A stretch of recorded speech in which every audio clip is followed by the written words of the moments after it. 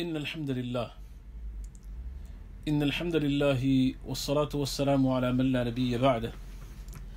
قد قال تبارك وتعالى في كلامه المجيد والفرقان الحميد بعد أعوذ بالله من الشيطان الرجيم بسم الله الرحمن الرحيم إن الله وملائكته يصلون على النبي يا أيها الذين آمنوا صلوا عليه وسلموا تسليما. اللهم صل على سيدنا ونبينا وشفيعنا وحبيبنا وسندنا ومولانا محمد وبارك وسلم. وقال النبي صلى الله عليه وآله وسلم من صلى علي صلاة واحدة صلى الله عليه بها 10 أو كما قال عليه الصلاة والسلام. سبحانك لا علم لنا إلا ما علمتنا إنك أنت العزيز الحكيم. رب زدني علما رب اشرح لي صدري ويسر لي أمري واحلل عقدة من لساني يفقه قولي. Dear respected listeners, Assalamu alaikum wa rahmatullahi wa barakatuh. We are nearing the end of our series on the life of Khadijah radiyallahu ta'ala anha, the first wife of the Messenger sallallahu alaihi wasallam. And I said the last bit that we're going to discuss is the end of her life. And it's not just the incident of her passing, but actually the period leading up to that. And it begins approximately 3 years prior to her passing from this world. 3 years before the migration of the Muslims from Makkah al-Mukarramah, the complete migration with the Prophet ﷺ to Medina al-Munawwarah. And I mentioned that there was an earlier migration by the Muslims from Makkah to Abyssinia.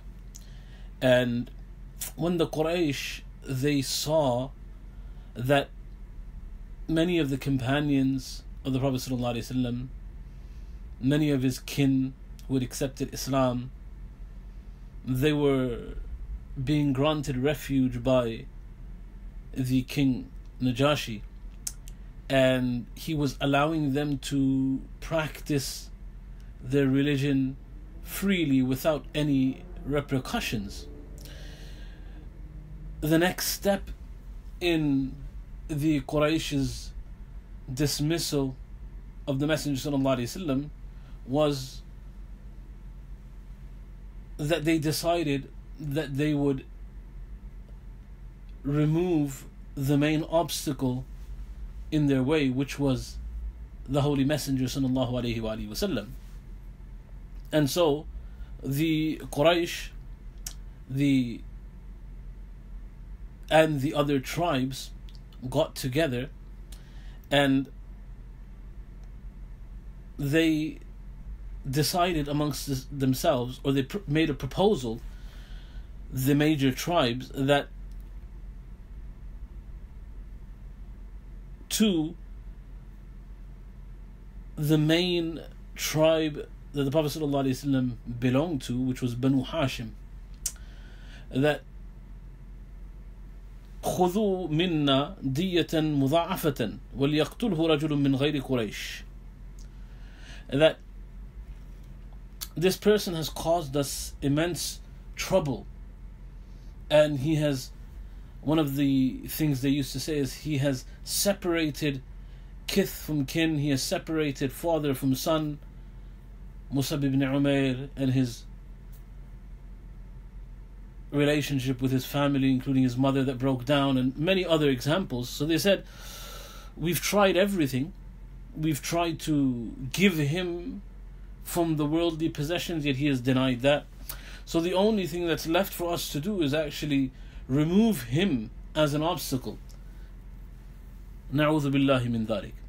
And so they said to the Quraysh and the other tribes, some of them got together and said to Banu Hashim, from the Prophet ﷺ's immediate ancestral line that he comes from, that خُذُوا مِنَّا ضِيَّةً مُضَاعَفَةً, that take from us blood money, excessive blood money, we're happy. And the person that will kill the Messenger ﷺ will not even be from the Quraysh, will be from somewhere else. So it's not something that we're tasking the immediate family of the Prophet ﷺ with, or his or the Quraysh itself, but someone else will take care of this. But we can no longer deal with the Messenger ﷺ and the problems that he brings. So خُذُوا مِنَّا دِيَةً مُضَاعَفَةً, that take from us an excessive amount in terms of the blood money, which was the habit that if a murder was to take place, then in the days of Jahiliyyah, either tribal warfare would begin or blood money would be exchanged. So Banu Hashim rejected this call, and Banu Abdul Muttalib ibn Abd Munaf, who were also related to the Messenger ﷺ, they rejected this proposal as well.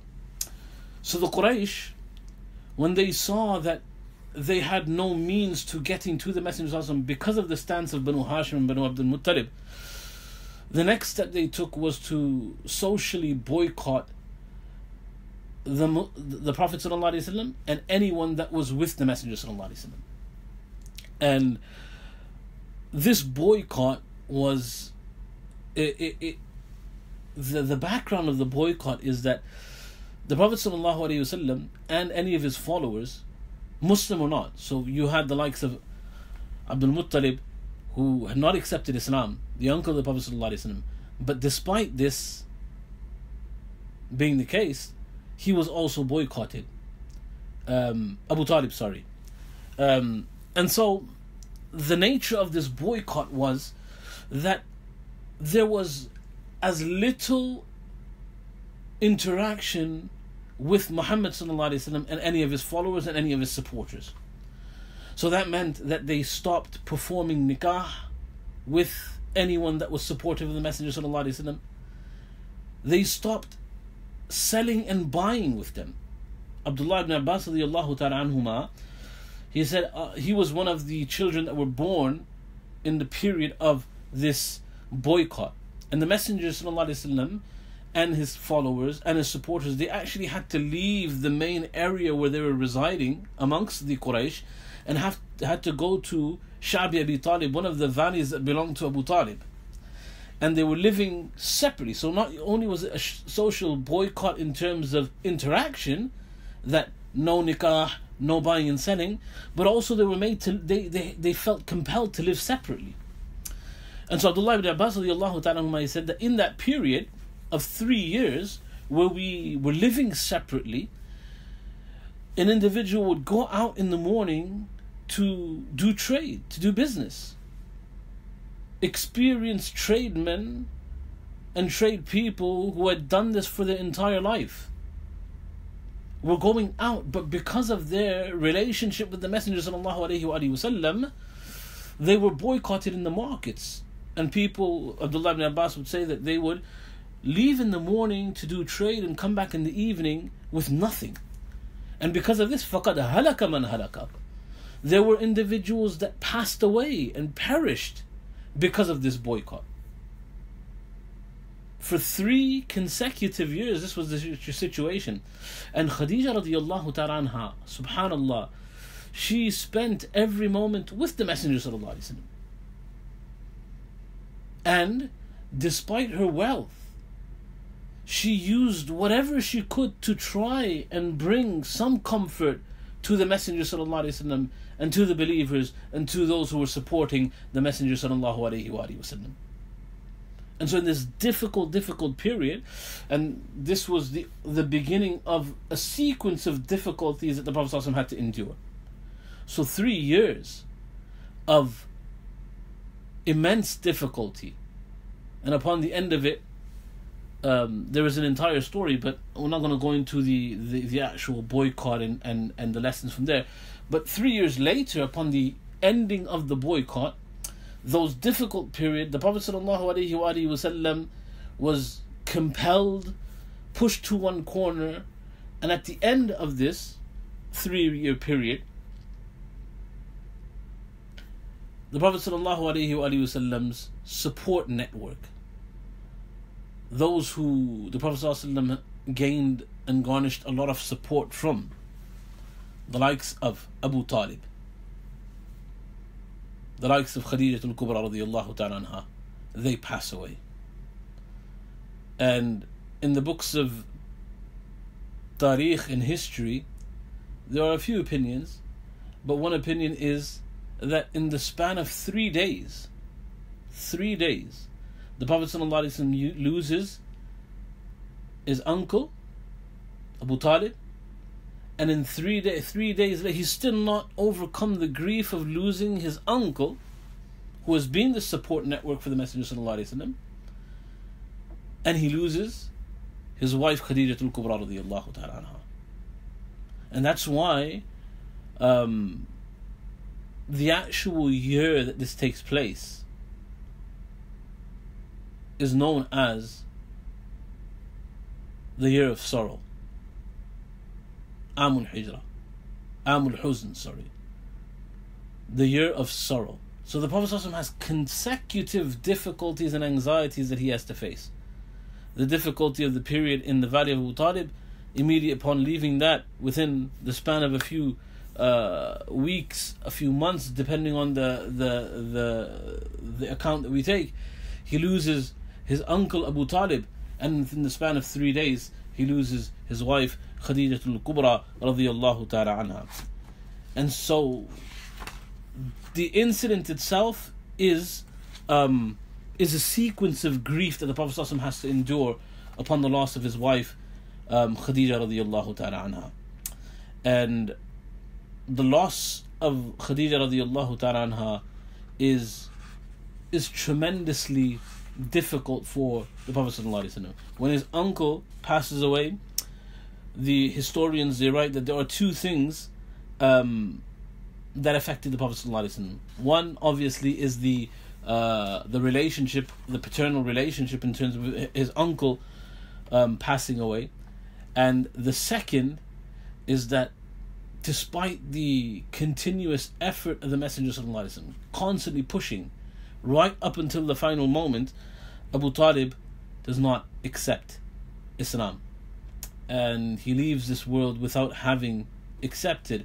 In fact, the two verses of the Holy Quran, one of them being إِنَّكَ لَا تَهْدِي مَنْ أَحْبَبْتَ وَلَكِنَّ اللَّهَ يَهْدِي مَنْ يَشَاءُ, refers to the Messenger sallallahu alayhi wa sallam. Also, ما كان للنبي والذين آمنوا أن يستغفروا للمشركين ولو كانوا أولي قربى من بعد ما تبين لهم أنهم أصحاب الجحيم. That when Abu Talib was passing away, the Prophet ﷺ was encouraging him to say La ilaha illallah. The Prophet ﷺ said, أما والله لأستغفرن لك ما لم أنه عنك. That there was such a relationship with his uncle that he said to him that I will continue to seek forgiveness on your behalf until Allah tells me that I'm not allowed. When Allah makes that decree, then I will stop. And that's why the verses were revealed, preventing the Messenger ﷺ from seeking any more repentance on behalf of his uncle, because he had passed away without having accepted Islam. So this was a tremendous grief. His own uncle, support network, and the fact that he left this dunya without having accepted the message of the Messenger ﷺ. And within a 3-day period, some mufassirun, they write, the mu'arrikhun, the historians, they write that either on the 20th or the 17th or around that period of Ramadan, Sayyiduna Khadijah radiyallahu ta'ala anha, she leaves this world. And the Prophet sallallahu alayhi wa sallam, nazala Rasulullah sallallahu fi qabriha, the Prophet sallallahu alayhi wa sallam descended himself into the grave of Khadijah radiyallahu ta'ala anha. And وَلَمْ تَكُنِ الصَّلَاةُ وَلَا الْجَنَازَةِ شُرِعَتْ. At that point, the prayer of janazah had not been established in the deen as of yet. And so the passing of Khadijah radiyallahu ta'ala anha was a moment of tremendous grief for the Messenger sallallahu alaihi wasallam. She passed away in a place called Hajun and is buried in Jannatul Mu'alla in Makkatul Mukarramah, the burial site which isn't too far away from the Haram Makki, the Haram of Makkah, and though the gates aren't open, you're allowed to see the graveyard itself, and most people who take you on ziyarat will pass by Jannat al-Mu'alla. Unfortunately, they don't stop a lot of the times, but if one is able to, then do go, inshallah, pay your respects to Khadijah radiyallahu ta'ala anha, do ithar al-thawab, and thank her on behalf of the ummah. For if we are to summarize Khadijah radiyallahu ta'ala anha, then Khadijah radiyallahu ta'ala anha, in summary, was the first person to accept the call of the Messenger sallallahu alaihi wasallam. She was the immense rock and support network of the Messenger sallallahu alaihi wasallam. She assisted the Messenger sallallahu alaihi wasallam and the deen with her wealth in a period where they had no one else to turn to in terms of wealth. They were cut off from the rest of society. She was so blessed in the eyes of Allah subhanahu wa ta'ala that Jibreel alayhi salatu wasalam conveys his salam from Allah to her. And in this very world, the Messenger sallallahu alayhi wa sallam gives her the glad tidings. After she passes away, the Prophet sallallahu alayhi wa sallam says that she is in her place in Jannah, in a house in Jannah. So Allah subhanahu wa ta'ala has tremendously blessed Khadijah radiyallahu ta'ala anha. She is a very noble sahabiya. She is a very noble companion of the Messenger sallallahu alaihi wasallam. As I mentioned, the closest to the Messenger sallallahu alaihi wasallam.